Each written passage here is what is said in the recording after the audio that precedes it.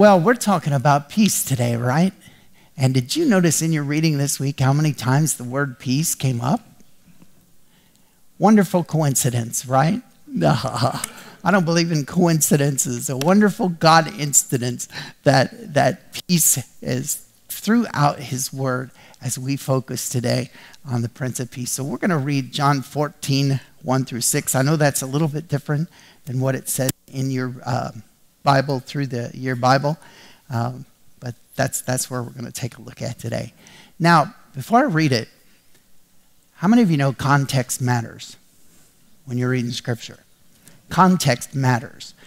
And one of the things we do each week when we study at our Bible studies is we talk about the context, because it's important to know who's engaged here, who the recipients here, what's going on there, and what's God's word for them as well as for us. So it's important to look at the context. Well, John 14, I think that context matters a ton. Because where are we? What's going on? What are the circumstances of these words from the lips of Jesus in John 14, 1 through 6? Well, it's dinner conversation. It's a meal. And it's a meal with just the 12. So it's an intimate meal time, isn't it? And it's not just any meal. It's a farewell meal. It's Jesus' farewell dinner. And he says to them basically, this is the last time we'll eat together on this side.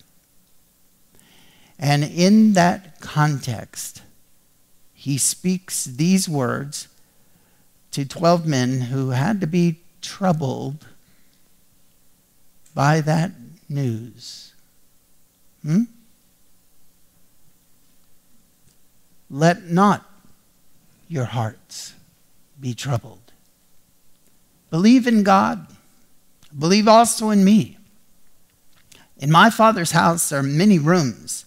If it were not so, would I have told you that I go to prepare a place for you? And if I go and prepare a place for you, I will come again, and I will take you to myself, that where I am, you may be also. And you know the way where I am going. Thomas said to him, well, Lord, we don't know where you're going. How can we know the way? And Jesus said to him, I am the way and the truth and the life. No one comes to the Father except through me. Let's pray.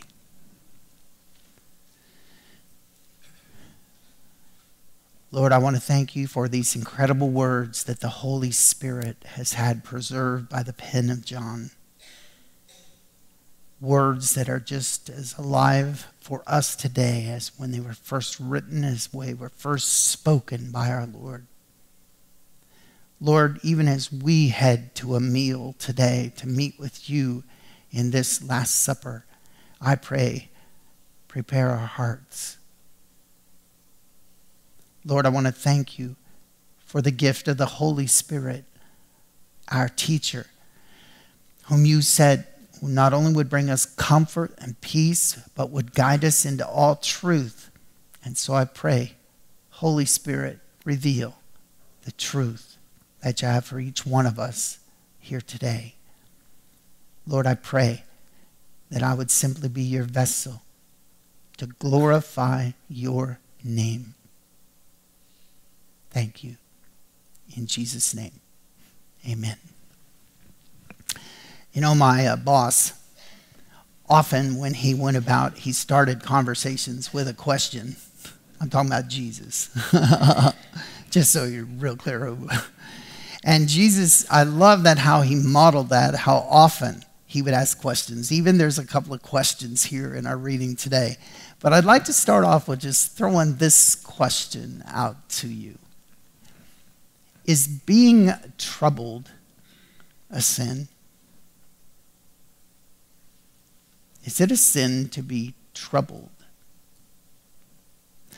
Because Jesus begins this passage by saying, let not your heart be troubled.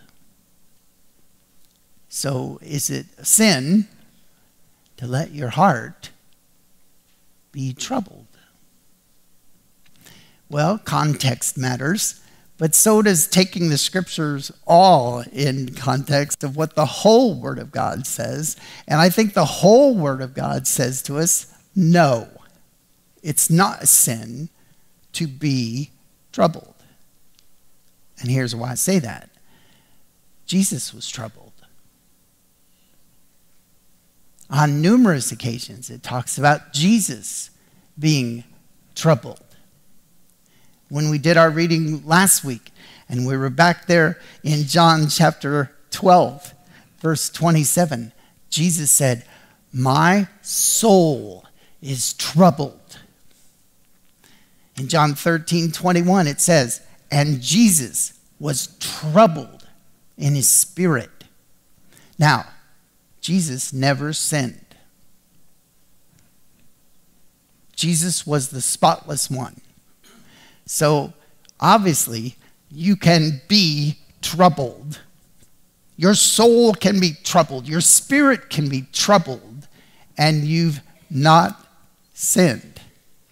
So, being troubled maybe isn't necessarily the issue. I think the issue is, what do you do with your trouble?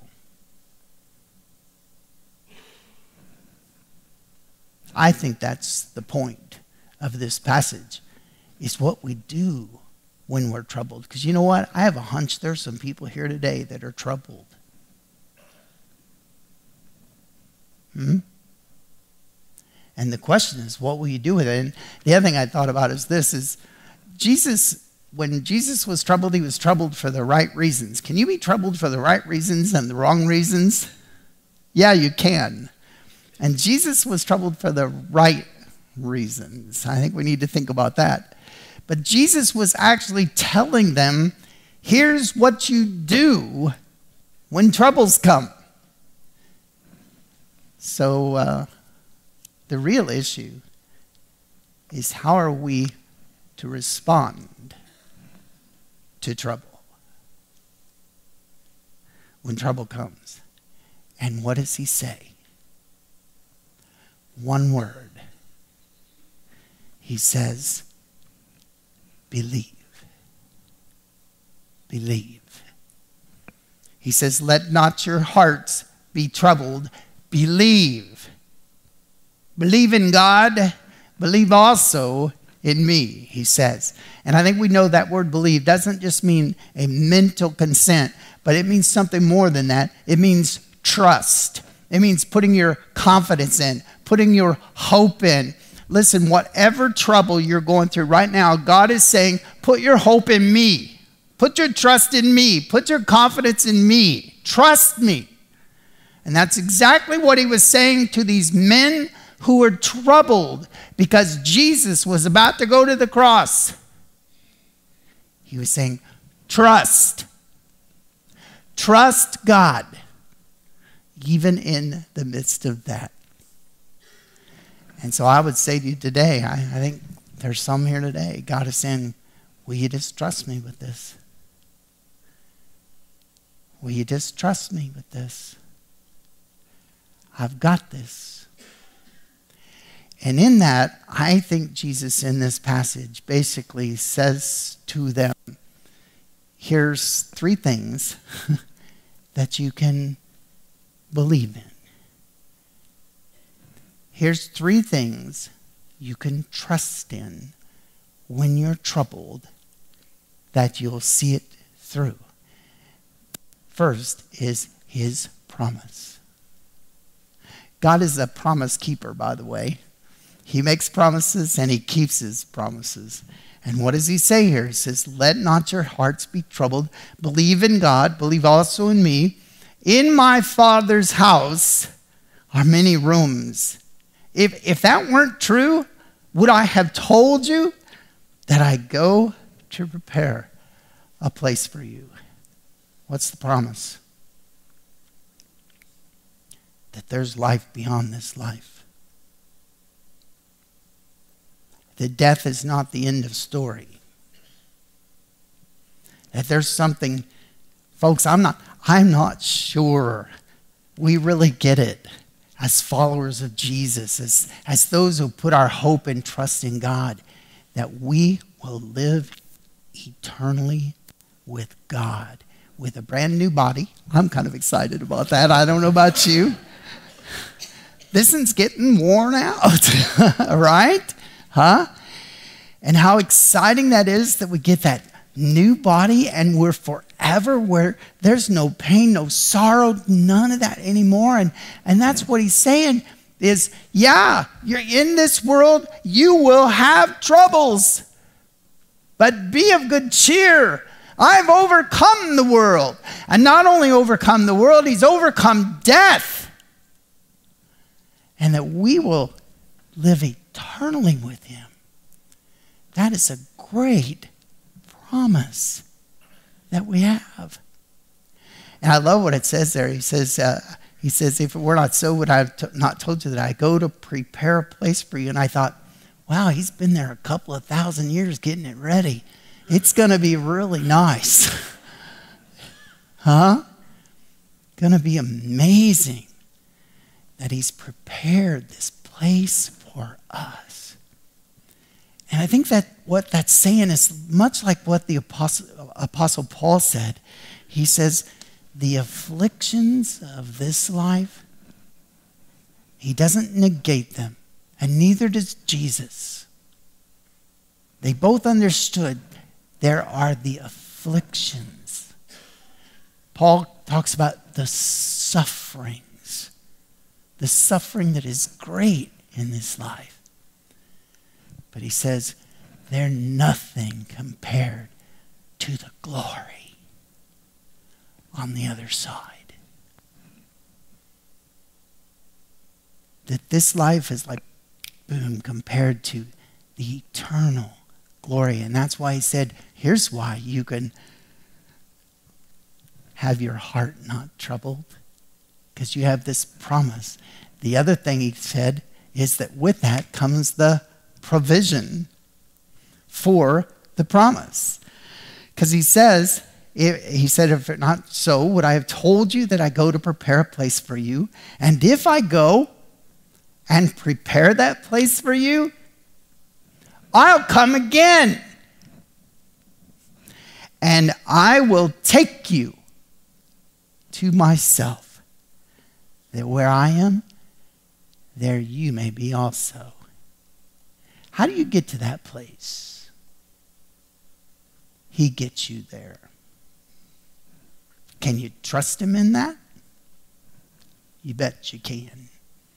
You know, I don't know about you, but on those occasions where I've tried to speak with people about their eternity, and can I tell you, sometimes, I confess it too, sometimes we do a better job of that than others.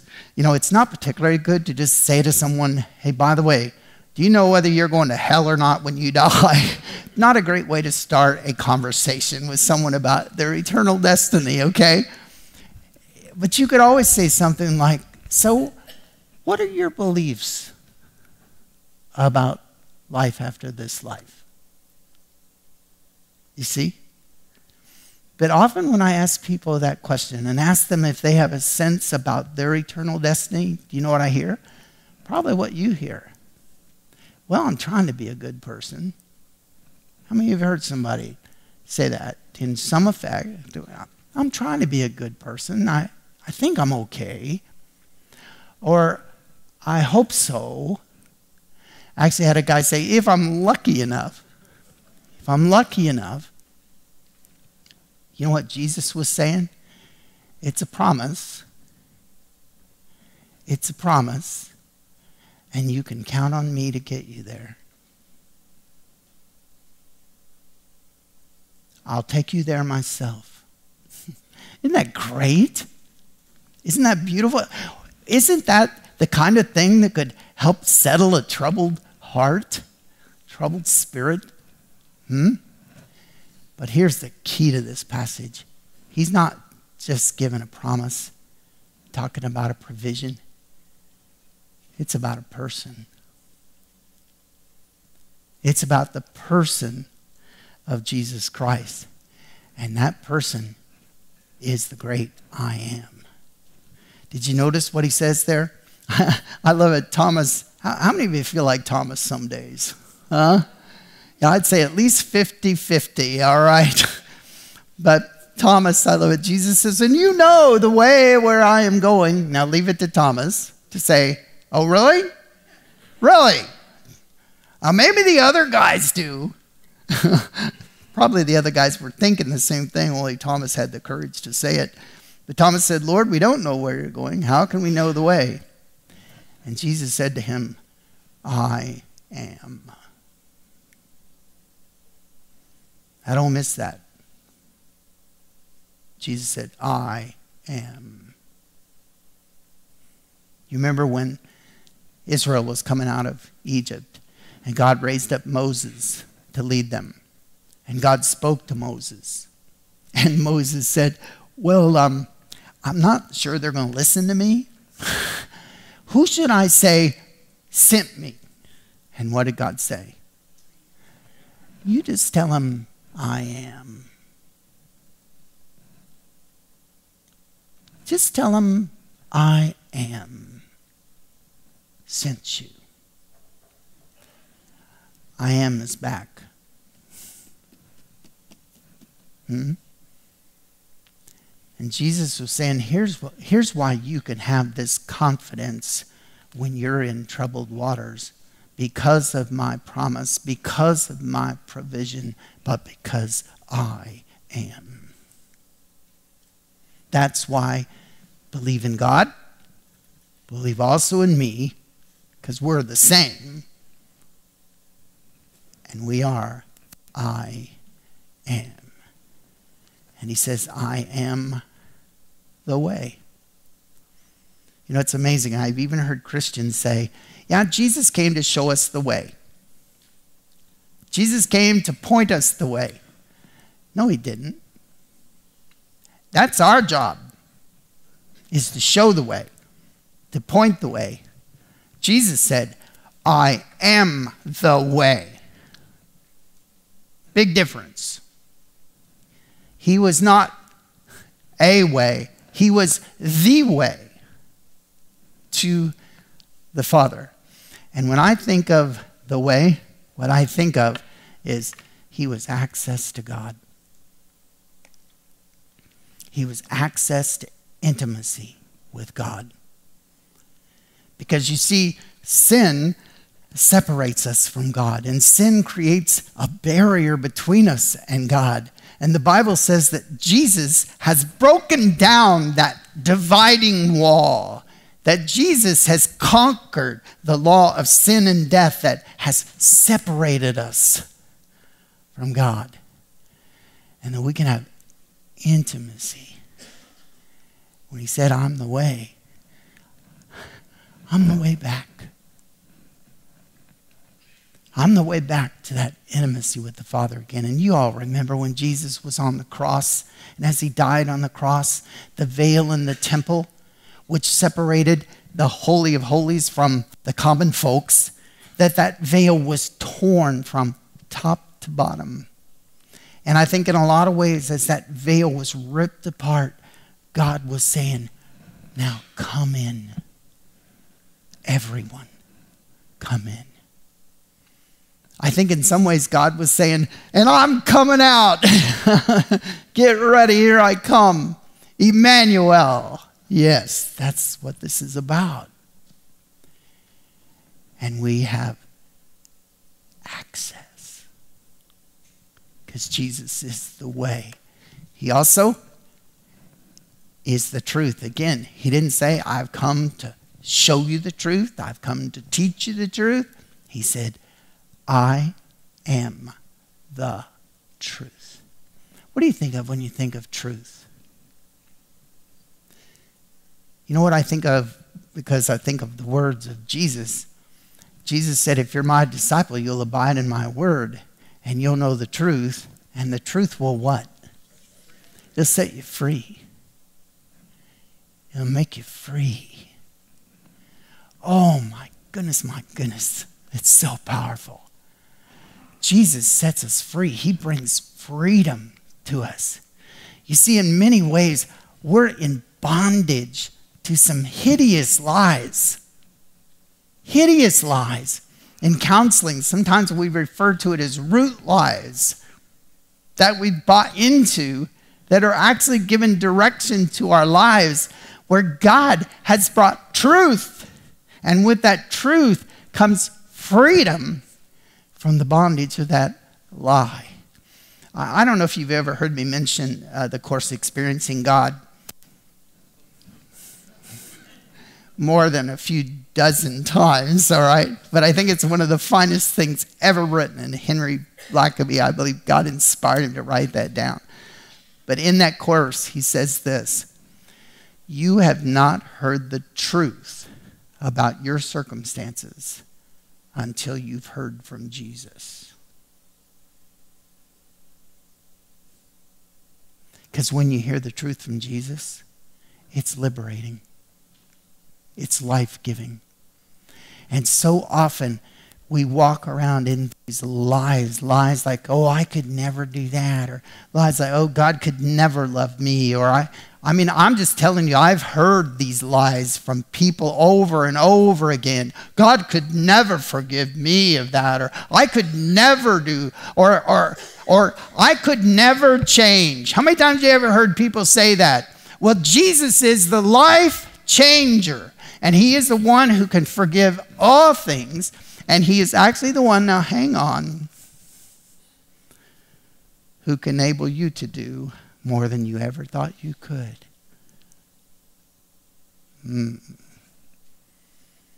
That's the other thing I love about Experiencing God, because have you ever heard someone say, well, I could never do that? How many times have you ever heard someone say that? How many times have you ever heard yourself say that? I could never do that. I could never be worship leader like Brad. In fact, Brad said that right before we asked him. And Henry Blackaby says in his course, he says, whenever we say I could never do that, he said, we're actually saying more about what we believe about God than what we believe about ourselves. Do you understand that? Because you're really saying God could never use you in that way. God could never equip you in that way. God could never empower you in that way. I'm telling you, Brad, and me too, neither one of us could be up here if it were not for the Spirit of God and his empowering, his enabling. Do you see?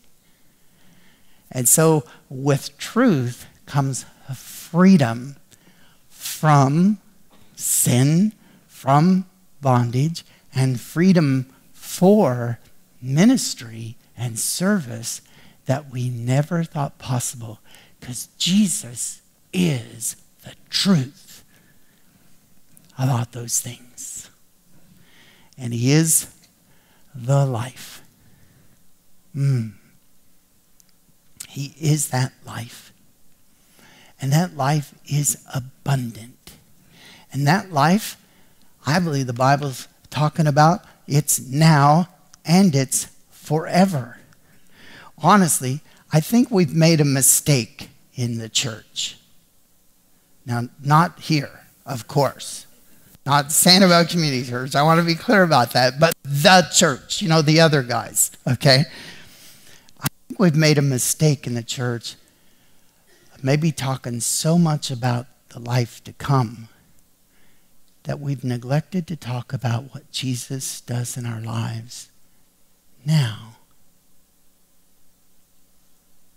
You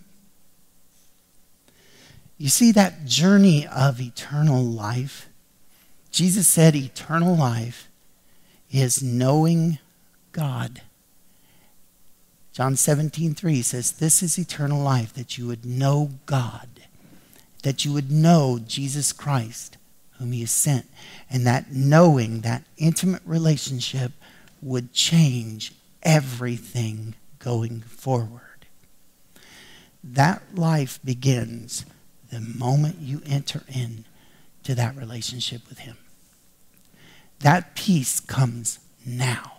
That joy comes now. And you see how that ministers to a troubled heart now is knowing that we have that relationship, that abundant life with him now. So here's the take home. The awakening truth, the awakening truth is pursue the Prince of Peace and live. He invites us to this table to meet with him, to focus on him. In Hebrews, it says, fix your eyes on him, the author and perfecter of our faith. Do you ever get distracted from your relationship with God? Anybody? This week I saw the movie How the Grinch Stole Christmas. How many of you have seen How the Grinch Stole Christmas? I am not recommending it. I actually thought it was a little weird in some parts for sure. But the message that Dr. Seuss originally wanted to communicate, and the movie communicates, in fact, the theme song in the movie is, "Where are you, Christmas? Where are you, Christmas?" That somehow in the midst of the tinsel and the dinners and the presents, that somewhere Christmas got lost altogether. Can that happen to us? Can we get so caught up in the going here and there and the family this and that and the dinner this and what am I going to get Aunt Mabel and all that stuff that somehow we lose our pursuit of the Prince of Peace, the I am, who can bring us peace? You know, it's cool. I was blessed to be in that final room and walk through Bethlehem. Some of you didn't recognize me, but that was me. But I was behind curtain number 1. And I loved it because here's the cool thing is when the lights went off, it's almost like people forgot we were back there. So I got to hear lots of comments. I wish I could have a curtain like that in every one of your homes. Just saying. Well, I think I wish that, okay? But it's so cool as people are going out, the comments. And here's the comment that I heard again and again. I want to stay here. I just want to stay here. So in the midst of all the lights and tinsel and noise and all of it, when they see the Prince of Peace, they just want to stay. And so that's what I would encourage us, to take those times to stay. So here's the take home, but it's really to come to the table. Is first, believe then. Put your hope and trust in him. And I just want to say, if you're here today and you've never done that, you've never said, well, Lord, I am going to trust you. I'm going to trust you for my now, and I'm going to trust you for my eternity. I believe you died for me. I believe you can forgive sin. I believe you can give a new start. I would just encourage you in your own words, in your own way, to say, Lord Jesus, I need you. I want you. Please come into my heart and save me. Forgive me. I turn from my sin and I turn to you. Just in your own, God loves it when you just tell it like it is. And just tell him honestly. And I love what the word says in Romans. It says, whosoever calls upon the name of the Lord will be saved. I love it. It goes on to say, and will in no way be disappointed. Isn't that cool? In no way be disappointed. Can I tell you, you won't be disappointed to put your hope and trust. But also know this, some of you are in trouble. Some of you are troubled right now, whether it's about health, finances, family, whatever it may be. And God is saying, will you trust me?